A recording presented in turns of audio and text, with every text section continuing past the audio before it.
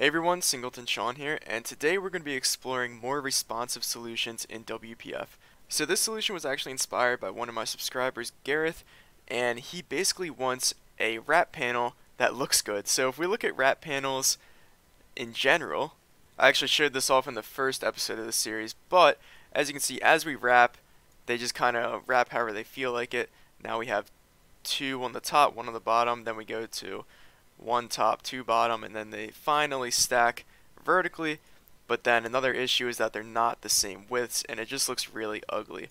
So what Gareth wants is basically a panel where when the screen's large enough, they all stack horizontally, and then as the screen gets smaller, ideally we would just want one on the bottom like this, but we would still want them to be equal width so it looks good. And then as we continue to wrap, eventually they all stack vertically and they all have the same width.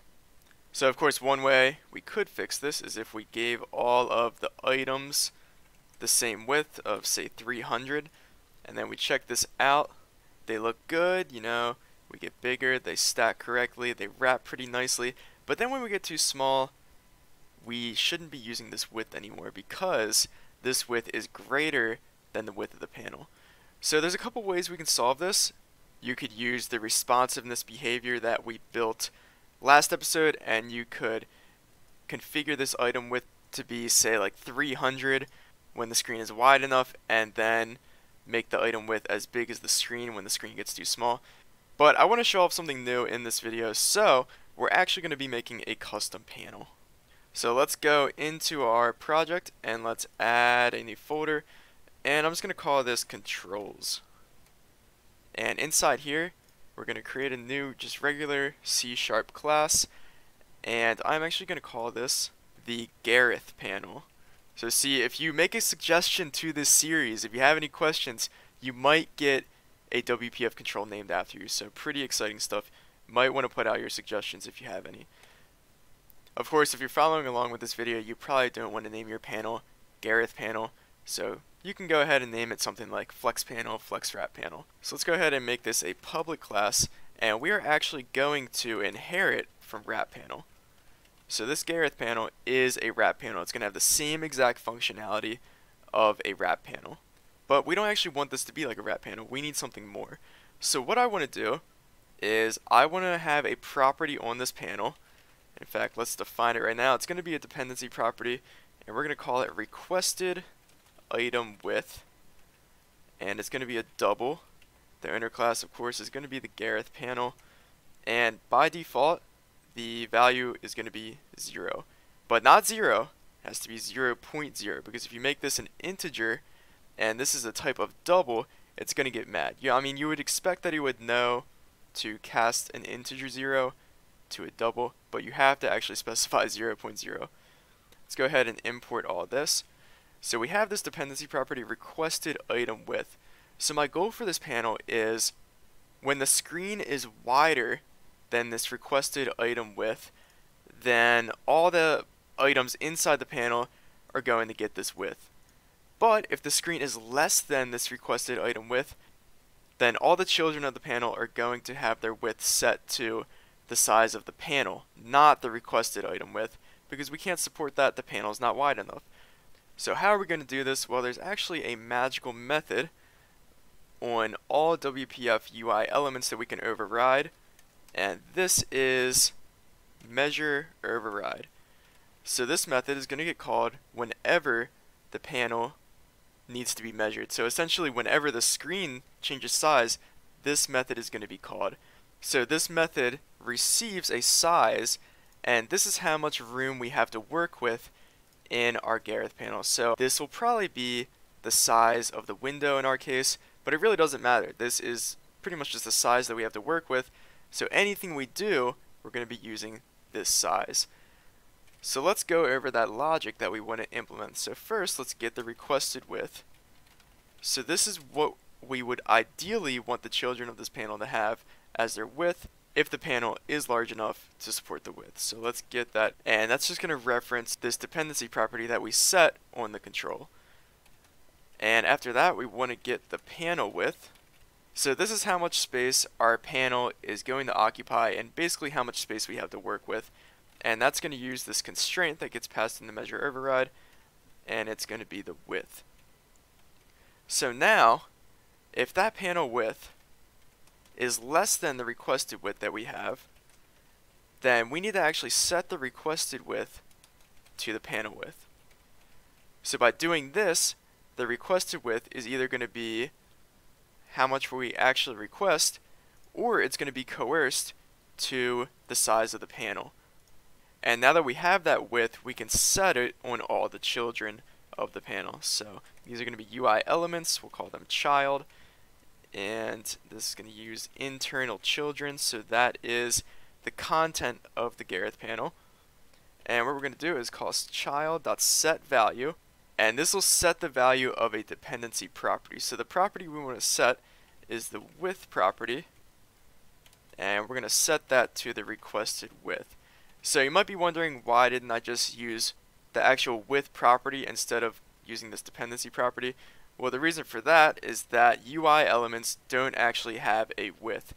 The width property is actually defined on subtypes of UI elements, such as framework element, basically any WPF control, text blocks, text box, labels, all those things.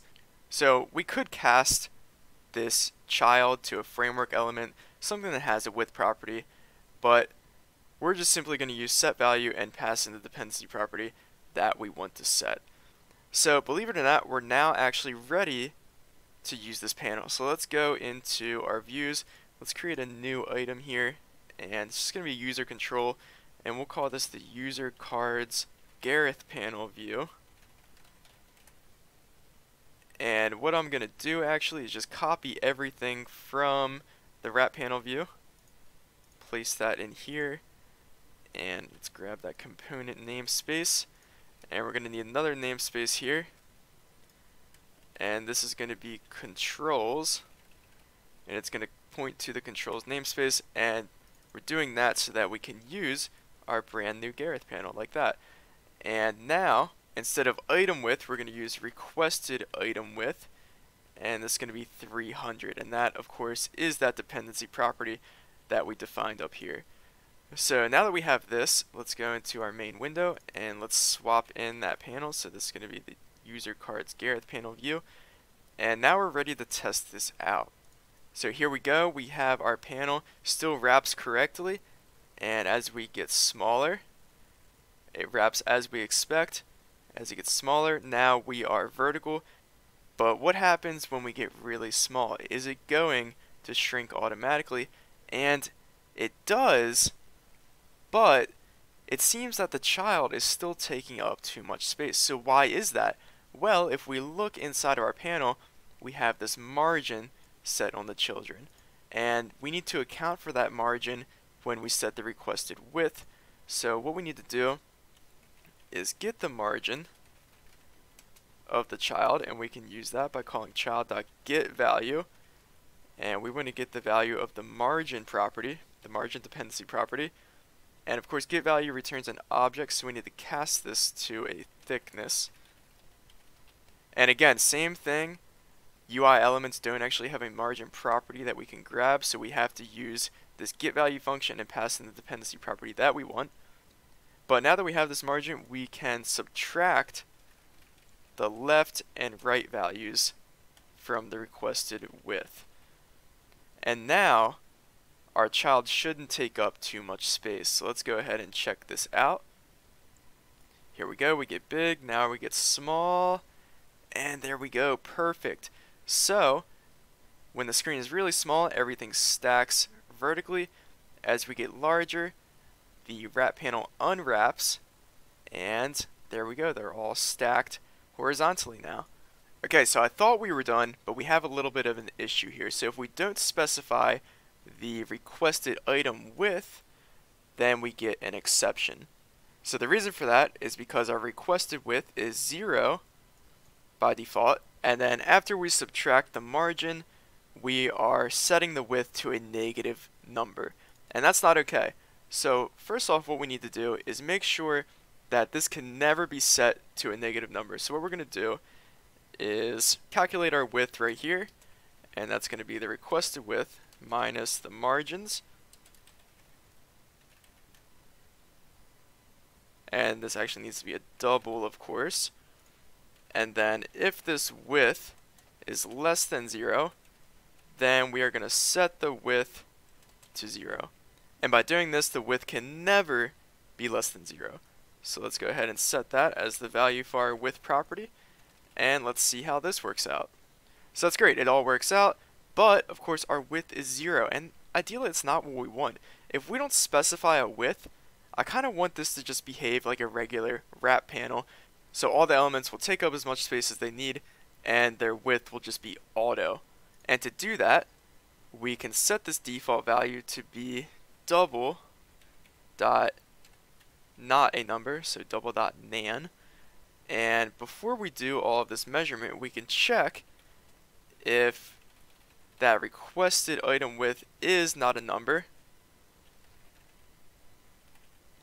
And if it is a number, then we are going to do all of this custom sizing on the children, because that means the requested item width was set, so we do want to apply that width.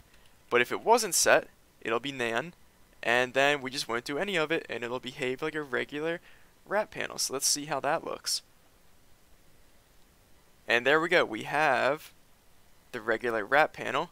And now if I set the requested item width to 300, and now it's behaving like our good old Gareth panel flex panel. So there's just a little edge case that you got to watch out for. And one of the biggest takeaways from this is the power of the measure override method. So this is actually part of a two-step layout process, and this is really important for panels because you can do a lot of powerful things with these if you understand this layout process. So what happens is, first off, this measure override gets called, and inside here we get the size that we can work with for our panel. So inside here you can measure children, set widths and all that, and then after measure override it calls this next method called arrange override. And inside here, you can arrange all the children of the panel however you want. And for our case with the wrap panel that we inherit from, this base.arrange override actually takes care of wrapping the elements, so moving them to the next line when we run out of horizontal space. So what's nice about inheriting from WrapPanel is that it does that for us, and all we needed to do is set up our own measure override and set the widths of the children. And you could even do more advanced things in this measure override. Say you want each child to take up a percentage of the space available rather than a hard-coded width value. You could do that in your measure override method. So I hope you find this panel useful. I hope you guys can use this as inspiration and guidance for your own panels. But other than that, if you have any questions, criticisms, or concerns, be sure to leave them below in the comments section. And if your question or concern is good enough, you might even inspire me to make a video about it and perhaps even name a panel after you. Aside from that, leave a like or subscribe for more. Thank you.